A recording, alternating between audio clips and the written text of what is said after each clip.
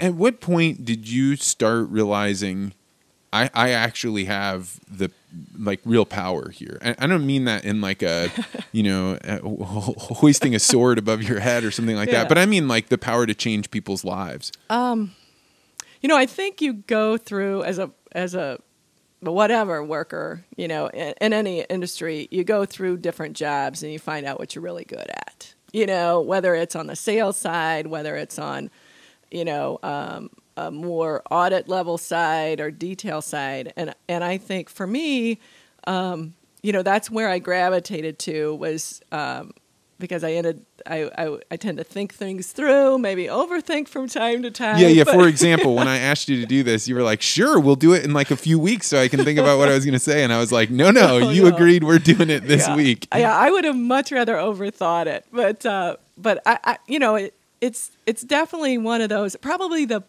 one time that I remember that I was like, whoa, this did make a difference was at my first job. And I was new to kind of a credit officer role. And I was at the banker's bank, and we were working with another bank. So our customers there were other bankers, that were way more experienced than I was. And I was probably late 20s at the time. And they had approached us about doing a particular deal, and I just couldn't get there. The numbers didn't work for me. I didn't feel good about the deal.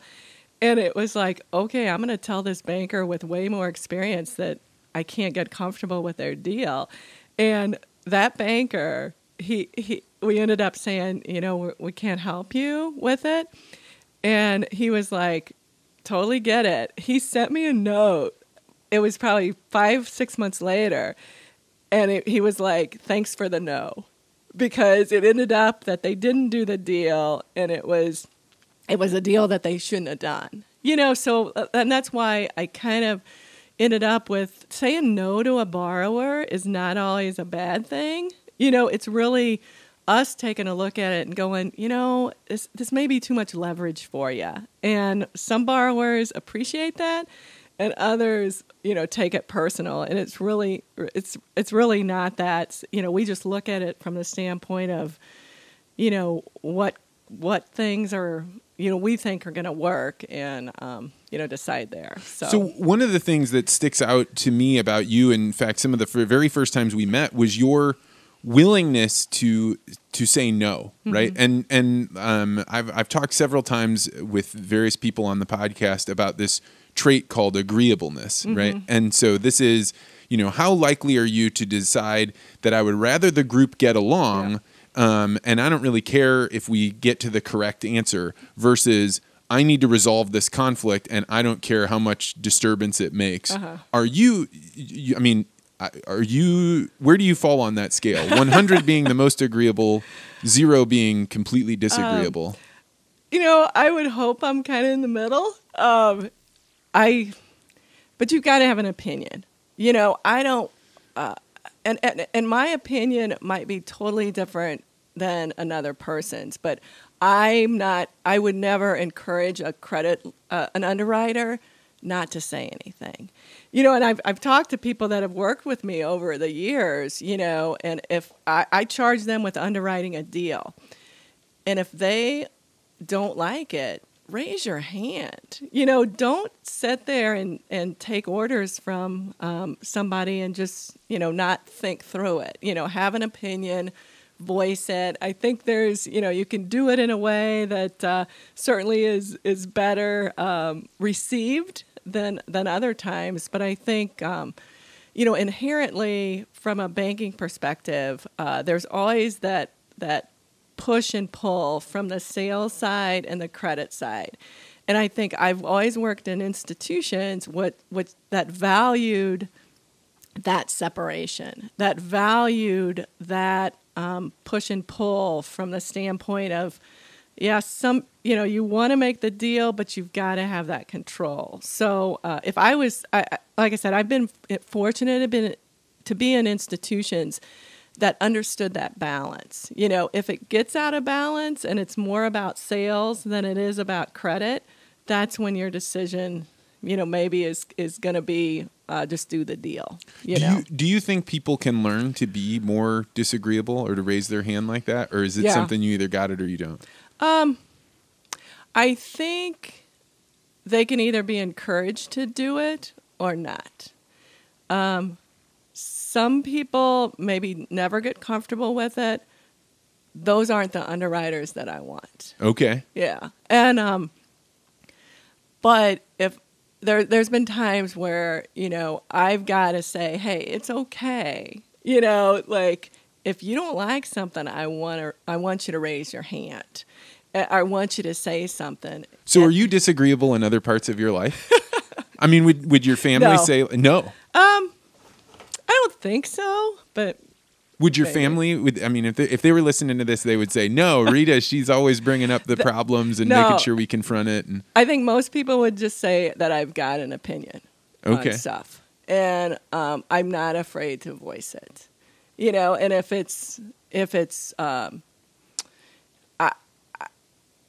something that is that I feel needs to be brought forward, that's part of my job. I'm not going to apologize for it. And so, and like I said, that's from an underwriter standpoint. I want underwriters that bring to the forefront issues and not just sit there and do their job and not ask questions. And I think, you know, you've got to be in an environment that appreciates that encourages it, or else you do end up with people that are afraid to speak up, you know, or afraid to say anything. And there's a lot of differences in an organization from a diversity standpoint that becomes pretty important to me personally. So, yeah. Would you say that people feel like they can disagree with you? I would think so. I mean, the reason I ask, so I had a chemist on named Dr. Doug Salmons, and he's one of the most disagreeable people on the face of the earth. Like, no joke. He's a chemist that has discovered all sorts of interesting things.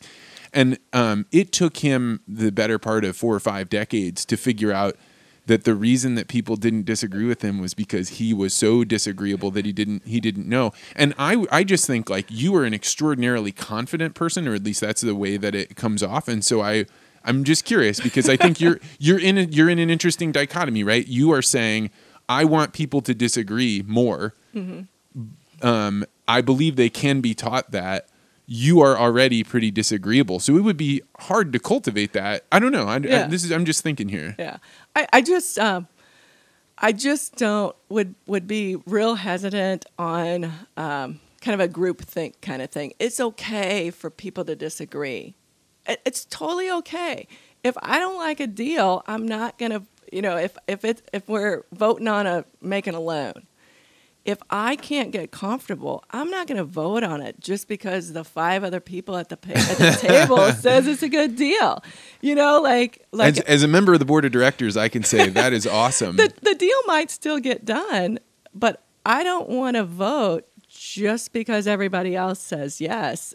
You know, there may be times where, you know, you talk through a deal and maybe somebody brings up a point that says, well, you know, what about this? I can be swayed for sure. Oh, really? For sure. You know, that's probably the key thing, right? If you're super disagreeable, but that's because you're already convinced you're right. Yeah. Then no one will. Yeah. I think you just have to listen. And I might go into some of the meetings with, okay, I'm not comfortable with this, or I want this. And then, you know, you talk through it, and I will get to the point where it was like, okay, I can get there on this deal. So, and I think it just takes open communication and respect for all the people at the table and all their opinions to get to that point. But I don't have you know, a real issue with somebody disagreeing with something. Everybody should have their opinion. And like I said, as an underwriter, I'd rather have an underwriter voice it than keep it inside and never say anything about it.